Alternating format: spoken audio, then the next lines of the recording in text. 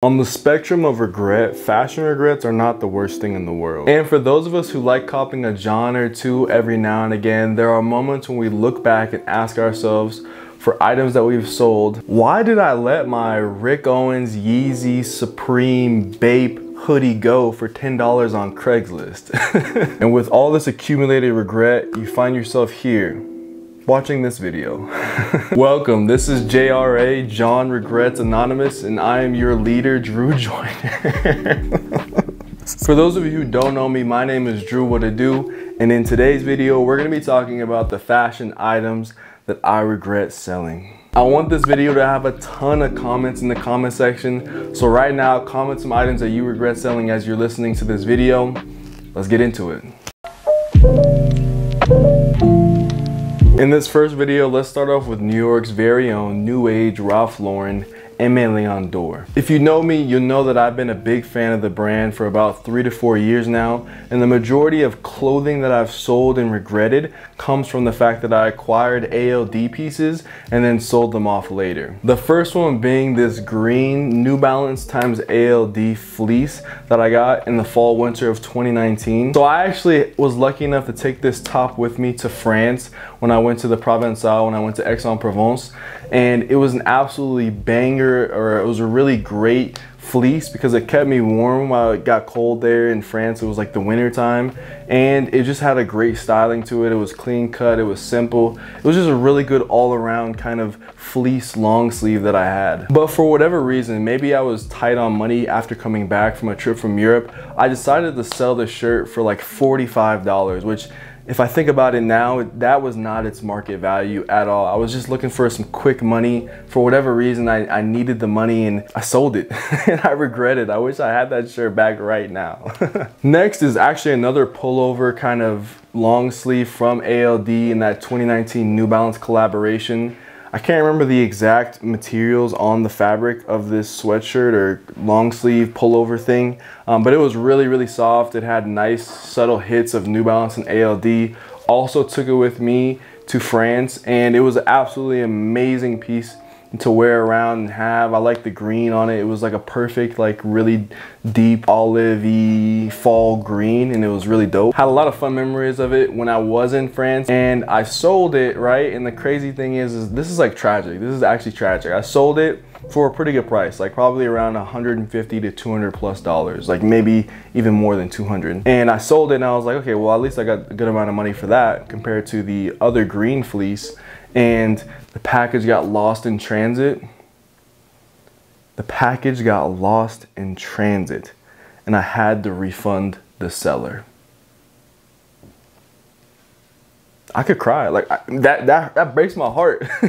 Such a major L in that respect, man. The last two items I regret selling from ALD were these ALD long sleeves that had these cars screen printed on the front of them. I had a cream long sleeve and a black long sleeve. The cream long sleeve had a green car. I don't even remember the model of the car if I think about it. And then the black long sleeve had a red car on it. And that was a great shirt. Like it was pretty like well constructed. It was very soft, as ALD shirts typically are, and it had a really simplistic, cool graphic. I always used to get comments on those long sleeves back in, like, I was around the time I was in college, so I used to get a little bit of comments on those things, like when I went out to parties and whatnot, and different things like that, when I was on campus and things like that. And so when I decided to sell them, once again, probably because I was short a couple dollars on something else, like a lot of college kids are, I decided to sell them because, you know, I don't know, I guess I was, like I said, I guess I was just out a couple bucks and needed the money back. And if I think about it, those were some really nice tees, underrated tees in my opinion.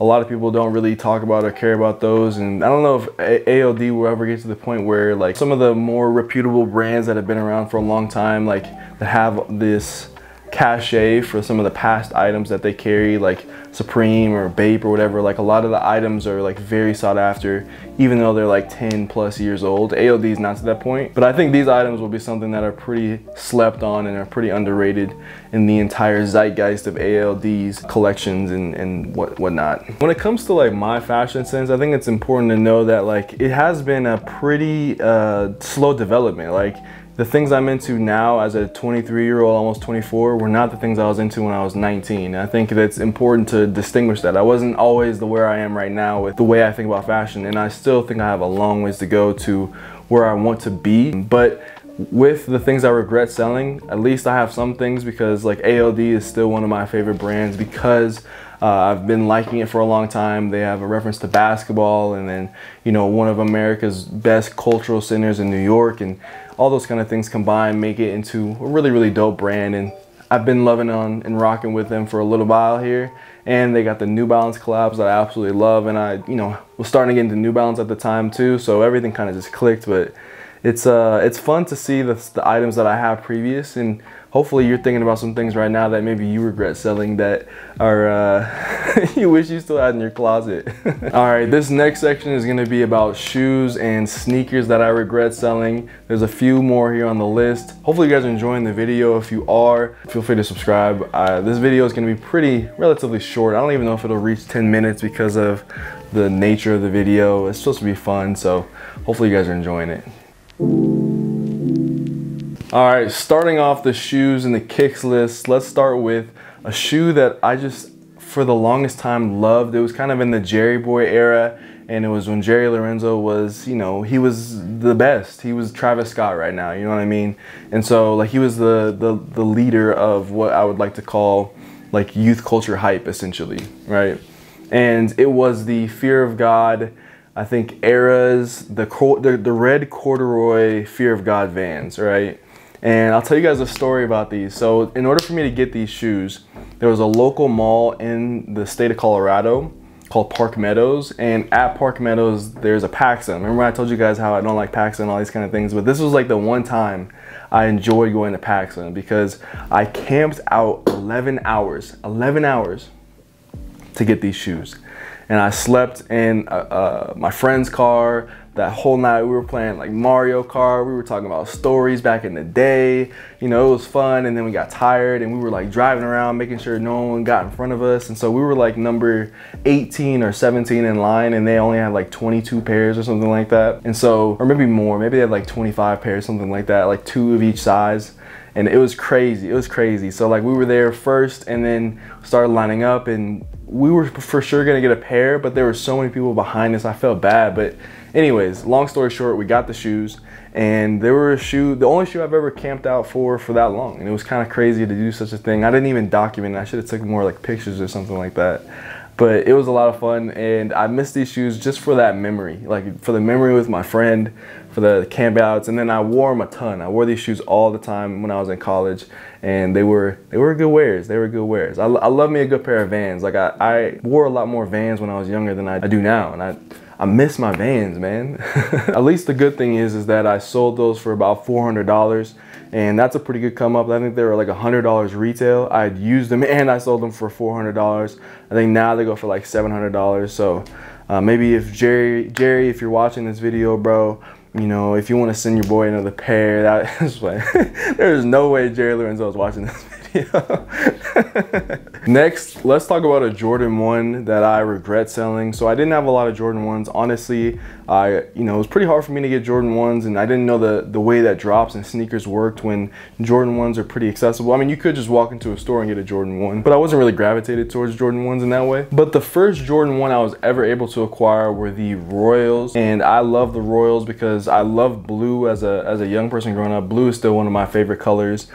Just to look at like kind of like a blue like this, or like a sky blue, or even like what Tyler's wearing. Like this blue is so beautiful to me. And so, but even though Royals are a little bit darker than that, I just like the blue of the Royals. My style hadn't progressed as much as probably what it is today. Like I didn't really have the same outfits. I was wearing skinny jeans back then, and so I didn't necessarily love all the outfits I was wearing. And I ended up selling the Royals because I just didn't think that they worked with my, you know, my body type or whatever. I don't know, I just didn't for whatever reason. But now looking back on it, like it would still be nice to have a pair of Jordan 1s. I got them for retail really easily, just walked into the store.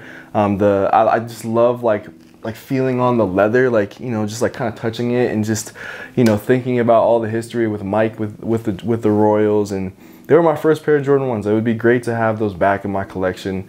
And, you know, I probably wouldn't get as many wears, but it still would be dope to have. Okay, 2 more shoes. So the first one, let's stay on with, I guess, a little bit of the hype nature of a young kid growing up in the world and trying to figure out sneakers and whatnot. The Boost days and the Kanye West and Adidas and Ultra Boost, they were these cream 1.0 Ultra Boost that I owned that I just loved those things, because when I was at DU, when I was in college, it was kind of towards the tail end of like Boost hype, but our school was a Adidas school, so we could just wear any of the Adidas shoes that we wanted. And I had acquired the 1.0 Ultra Boost, the cream variant, and I just loved how versatile those shoes were. Boost was super comfy and is still super comfy today. I need to get a pair of Ultra Boosts again, honestly, because just how comfortable they are to work out, to walk, do all those kind of things in. But the 1.0s were just so fire to me. I remember like just watching so many YouTube reviews on just Ultra Boost, especially the 1.0s in those cream colorway. And when I finally got my pair, it was like, and it's funny how I sold them. And you know, my current girlfriend was like, don't sell them, like there's so much history with them. And I decided to sell them because, once again, you know, sometimes financially you just need a couple extra dollars here or there to survive and do those kind of things. So last but not least, this one was, I guess, once again, like 2019-ish kind of time frame before the pandemic. I had the Sakai LD waffles in the gray variant. And with the Sakai LD waffle, it kind of, for me, is the pinnacle of what like a runner silhouette is. Has a really like aggressive and kind of tapered look to it, like towards the forefoot, and it has like really cool design stylings. It has the double everything, double swoosh, double tongue, double laces, double outsole or midsoles, excuse me. I just like the shoe, like it was super fire. I actually picked those up for resale, and that's probably why I sold them again, because you know, I paid quite a hefty penny for them, but I got all the money back because I really only wore them probably, you know, 5 or 6 times. I think I sized down, that's why I didn't like them as much either. I think I got a 10.5 instead of a size 11, and so they were a little bit tight on my foot. And the mesh, I don't know if you know about the waffles, but the mesh is so thin. Every time I wore them, I thought that my foot was just gonna break through the mesh. And I think they fixed that with later models. I think obviously there's a triple collab with Fragment and Sakai and Nike that just came out that's also gray. But I remember wearing those shoes. They give you a couple inches. They're like a classic little runner, but like futuristic at the same time. Those are pretty cool shoes. I really like the LD Waffle. Really cool model by Nike. One of the coolest that I think that they've come out with in a while. So, but sold them and they're gone, man. So, but it's it ain't easy, but it's all right. Who knows what that jingle is from? It ain't easy, but it's all right. Come on now, it's the Lebrons. There was this LeBron James kids TV show. That's where I remember that jingle from. It could be from somewhere else, but I'll put it on the screen. There was this LeBron James cartoon, like when he was with Miami. And it was hilarious, bro. I used to watch those things. It was just like crazy to see LeBron like in a cartoon. A lot of people don't know about that. A lot of people aren't talking about that, but that's just kind of a digression from this video. So let's get back on track. Come on, what are you doing? Get back on track, man. What do you regret selling? I want to know. I really want to know. Comment down in the comment section. Any shoes, clothing, anything that you regret selling. It's kind of fun to go over regrets. Like, you know, while things are quote unquote regretful, I think everything has a purpose. You have to understand like the past shapes the present, and the present can kind of shape the future, and so can the past. So it's good. Everything's good. Like I don't really have like any animosity towards or bad feeling towards the sneakers that I let go or the clothing that I let go. I think someone put it really nicely that, you know, the things that you do in your past, they just shape where you are now. And so the regrets are, you know, really non-existent if you have the right perspective about them, right? But this video is fun to make. I enjoyed this, man. I've never taken the time to really talk to you guys about all the things that I do, and so I'm gonna do that real quickly. If you haven't already, follow me on Instagram. My ad is DrewJoyner_. I post fit pics and reels and inspo, and I have a lot of things that I love to kind of put on my story, whether they be polls or just talking to you guys about different things. So follow me on there. Check out my podcast, the Beyond the Garment podcast. There's a lot of fun things happening over there. I've had some really fantastic guests, to like Drew in Color, one of another famous TikTokers. I've had, you know, John Taylor, who was designer at ALD, had him on the show. I had Matt Halfhill, the founder and CEO of Nice Kicks. I've had so many great guests on there, and I'm kind of transitioning the podcast a little bit to making it a little bit more of a monologue as well. So there should be a lot of fun content on there if you haven't checked it out. Follow me on TikTok. I know I just made a video about if TikTok has ruined fashion, but follow your boy on there. I try to do the same thing I do here, bring you guys value, entertainment, and just kind of have a nice, cool, chill vibe, chop it up, do those kind of things on TikTok as well. So give your boy a follow there. And if you can, take a look at what the brand is doing. My brand, Edward Joyner.